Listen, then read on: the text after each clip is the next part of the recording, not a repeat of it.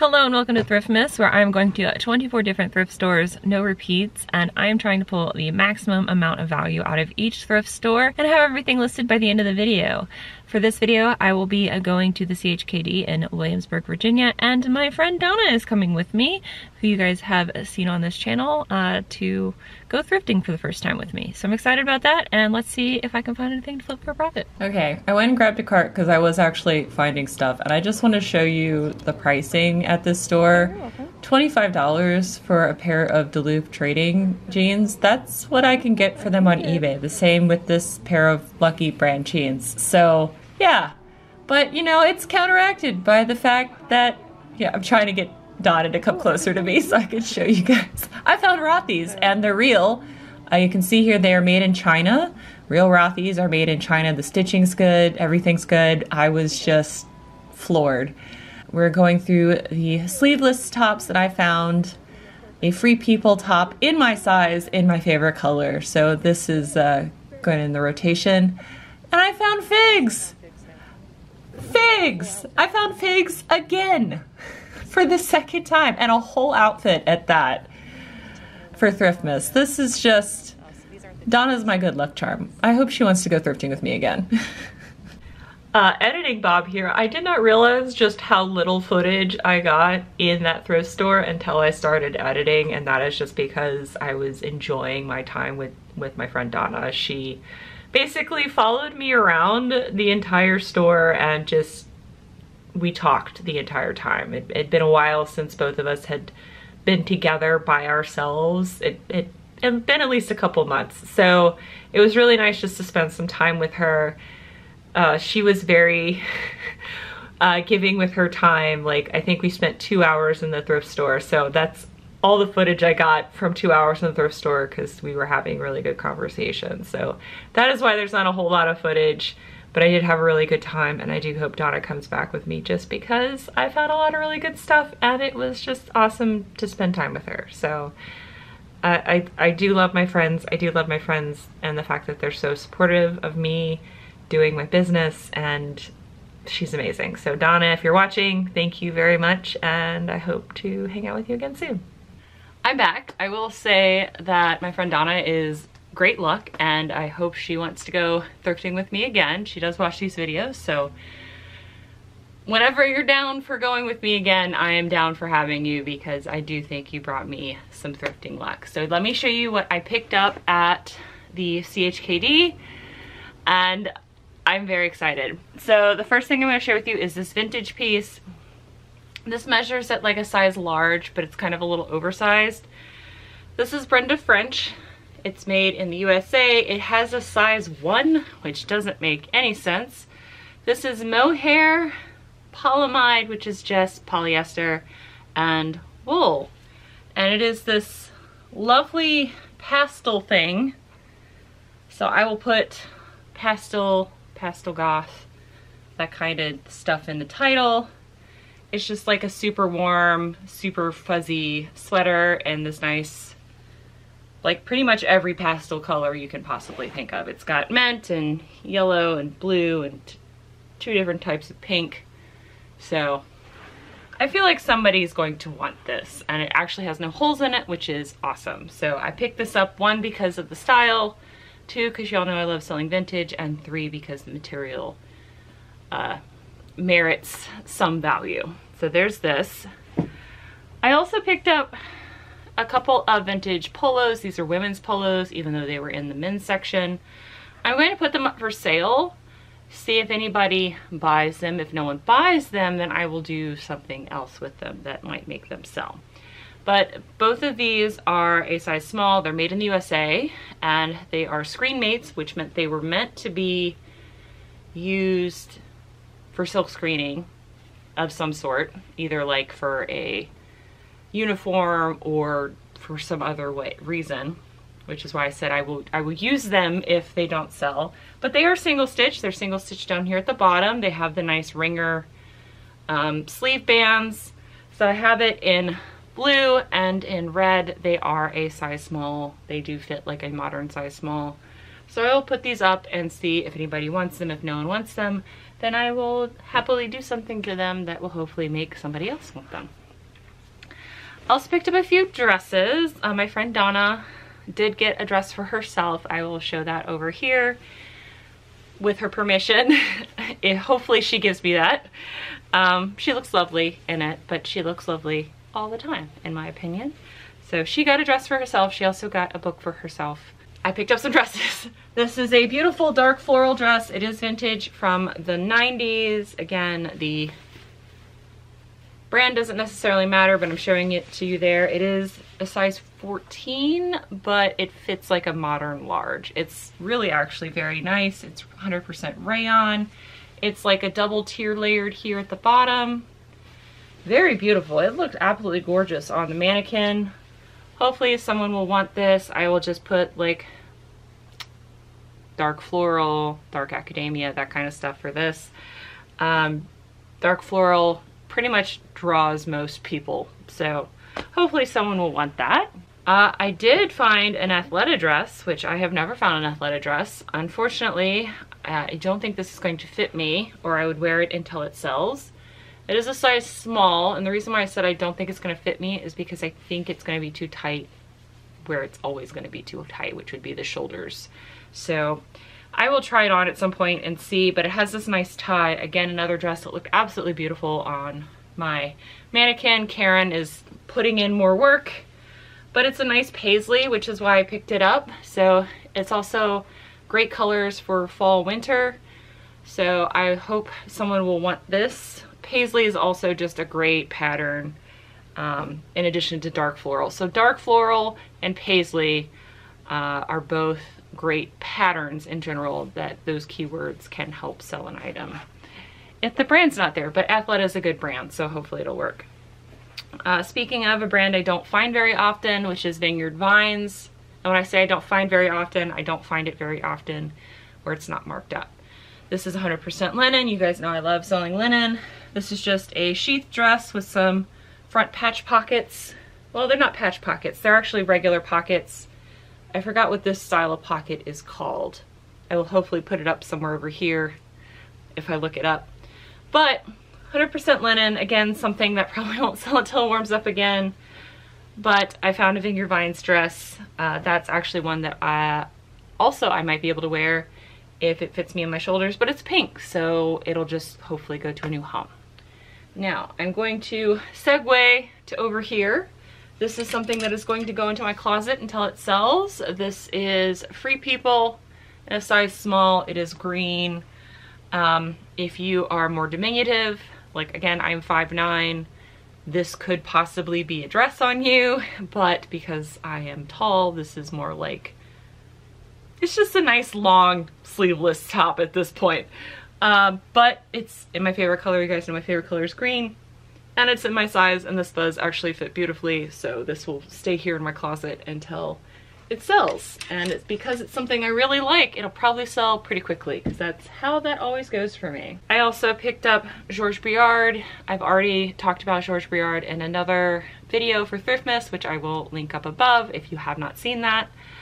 But Georges Briard, it was a really famous and amazing mid-century artist that did a lot of glassware and ceramic, and this is another one of his glassware pieces, his mid-century glassware pieces. I picked this up because a lot of the thrift stores in my area, like 95% of them, if something doesn't sell within a month, it gets smashed and trashed. So I really picked this up in order to find it a new home. If I make a profit, amazing, but as long as this finds a new home and doesn't get smashed and trashed, that's also part of why I picked this up. So if this doesn't sell quickly, I'm okay with this. I just do not want a piece of American history to get thrown in the landfill. Hey, nice to see you again so soon. I was doing research to list this Georges Briard piece, and I've realized that it actually is a chip and dip set. So I found the place for the chips, but I did not find the glass that would have been for the dip. So I found half of a set. It's still a beautiful plate, still totally usable, but it is supposed to have a cup that goes in that little center divot. So I learned something new, and hopefully it'll still sell for me. But I figured I'd share that information with y'all because I do recommend picking up Shoresby Yard, so I wanted to give that information so you are also more informed if you decide to pick it up for yourself. I'm also keeping something. I may resell it when I'm done with it, but I picked up these are brand new. They have not been read. So I picked up number 1 and number 2 of Banana Fish. Banana Fish is a BL series that was done in the 80s to the early 90s. It has regained popularity and has been reprinted and translated into English. And it's something that I've been wanting to read because of TikTok. So the fact that I found the first 2 books in brand new condition, I'm going to pick them up. They did have like giant grease pencil on the back, but as you can see, it's all gone. So it does still, it's not been redrawn. It is still in the original 80s style. A couple of really popular manga have been redrawn or updated in style. Fruits Baskets is one. Bleach is another one that is getting a revamp. But these are the original from the 80s and 90s. So I'm interested to read this. It is a 19 volume set. If I like this, I might get the rest of them. If it's just a meh, I will let these move on to a new home when I am done reading them. But because I'm going to keep Banana Fish until I resell it, despite the fact I am going to resell it, Donna actually had given me this to resell. This is from her own personal closet. She doesn't want it anymore. It is a Under Armour. It is a women's size large because she is blessed in the chest, unlike me. So she is no longer using this because she can't run anymore due to her own health struggles, which I have my own, so we definitely talk about that a lot. But it does have thumb holes, which I thought was super cool, and I'm very grateful that she decided to give this to me. Donna, thank you very much. So that will allow me my own time to read Banana Fish and still put something else up for sale that will offset the cost of those 2 pieces of manga. And excitingly, I found figs again. So I went from, you know, learning about figs, I think a year and some change ago, like anxiously looking for it for like 6 months and not finding it, to like now I've found it twice in basically 2 weeks, which is awesome. So I found both the bottoms and the top. The top is downstairs in the dryer. I took photographs of these already, but it's just downstairs. I don't know why it's separated, but I found both the top and the bottom. They're both a size small. They're in this seafoam color, and these are still the technical collection, but this is not the joggers. This is just the straight leg.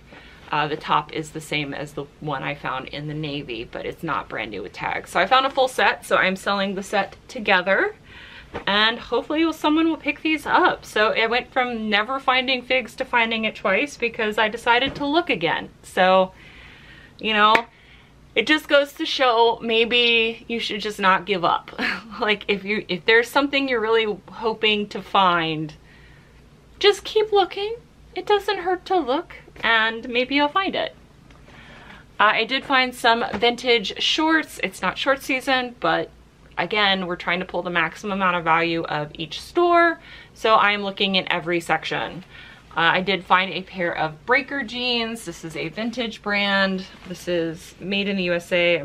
No, this is made in Guatemala. But this is rigid denim, so there's no stretch in these, and they are the mom short. So it's high-waisted. It does have a 5-inch inseam, which is really nice, and it's bright red. The only flaw in this is that the leather patch it's basically just brown. There's nothing that says Breaker jeans on it anymore. It's gone. But I found these, and it says a junior size 9, but when I did measurements, I think the measurements were like a size 26. So I put those up, see what happens. In addition to that, I didn't just find one, I found 2 pairs of 511 tactical cargo pants. One of them is flawed, so I think it is this one, yes. So they're both the same size. They are both a size 36-30. This one is flawed. Here on the left leg, it has some light ink staining on one pocket, and then here on the leg, the other one is perfect. So I price these accordingly to that. 511 is not the brand it used to be as far as how much you could get for it on eBay, but it's still a good bread and butter brand if I can get it for cheap enough, and both of these actually were not marked up compared to some of the other prices you guys saw there. So I definitely picked those up. And what I'm liking about actually going back into the scrub section is, one, finding figs for the first time, but I'm also learning some other medical brands that might be worth picking up. And medical brands, I mean as in like scrubs. I'm not talking about medical equipment. I want absolutely nothing to do with that. But I looked up comps for this brand. This is Metalita. I don't know if I'm pronouncing that correctly, but it seemed to have similar comps to figs. These do actually feel really nice. They're like the other, the figs I picked up where it just has a straight bottom. These are not the joggers. The joggers are more in style right now. These are size large and they're just a regular blue color. So I listed these and we'll see if these sell well or not. But I found a new brand that might be worth it. Just like the Janu, I will list them and hope. I also picked up this. This is Visla, which is on and off again a decent brand. Sometimes it sells well and has decent sell-through, sometimes it doesn't. It's, you know, trends are like this. So I picked these up because I thought they were super cool. They have these neat little geometric circles. It is a good size. It's a 36, which is average for dude waists. It has this nice contrasting pocket on the back. I just thought that these were a nice pair of swim trunks, and so hopefully someone else will think the same and buy them from me. But that's why I picked those up. I do like to source shorts in the winter. Just also like I like to source sweaters in the summer because those are the areas that people are normally not looking. So they're not picked over and you can find some really cool stuff that way. I also found some jeans, and these are Adriana Goldschmied, and they are the Farrah high, or the Farrah skinny ankle. I know skinny jeans are supposedly on the outs, but I still see tons of people wearing them, especially the raw hem. So I picked these up because I did look up comps, and comps were there for me. And I had literally just seen, like, I went to Target, which was a mistake at this time of year because I needed to get an ironing board since my steamer is waiting to be cleaned to see if it's dead or if I need to buy a new one. But yeah, I saw like literally 5 women wearing skinny jeans with a raw edge. So they're out, but they're still being worn. Fashion is a made-up concept that is ever changing. So unless you have an indispensable income, it is best just to wear what you like. And then the bestest thing I found, which I was shocked, is I found Rothy's for the second time ever. And these are legit Rothy's. These are an 8.5. This is the flat. The flat is this round toe, and it's just a regular ballet flat. These are an 8.5, which I was excited about because I'm actually hoping that one day I'll find a pair of Rothy's that are my size. My actual shoe size is an 8.5, and Rothy's are a half size smaller. So this is the first time I've had my true size to try on to see if that's true. It is true. I do need a 9 in these, which is great because I can sell these. And these are legit Rothy's. The stitching inside is correct. These are also, as I showed you in the video, hopefully you guys can see this, made in China. And it doesn't just say made in China in here, it also says made in China on the insole as well. So they have a matching cloth tag on both, and the points do not touch the circle. So these are real Rothy's. They are not a retired print. This is something you can buy on the website now if you'd like to for $129. I could not believe that's how much these actually cost. So because they're a regular print that you can still get. They don't sell for hundreds of dollars. Some of the retired Rothy styles and colorways can sell for that. It is actually crazy that that happens, but these are selling for around $40 to $60, just depending on the size and the condition. So super excited to find Rothys for the second time. I also found Rothys at the Dab in Williamsburg once, and just like with the CHKD, they did not know the brand, so they did not mark them up. So this was amazing to find for, as you guys saw, $7. Like, so excited about that. So Donna, thank you for going with me. I do feel like you were good luck, and I'm really happy with what I picked up. It wasn't a huge haul this time, but I do feel really happy with the solid pieces I picked up.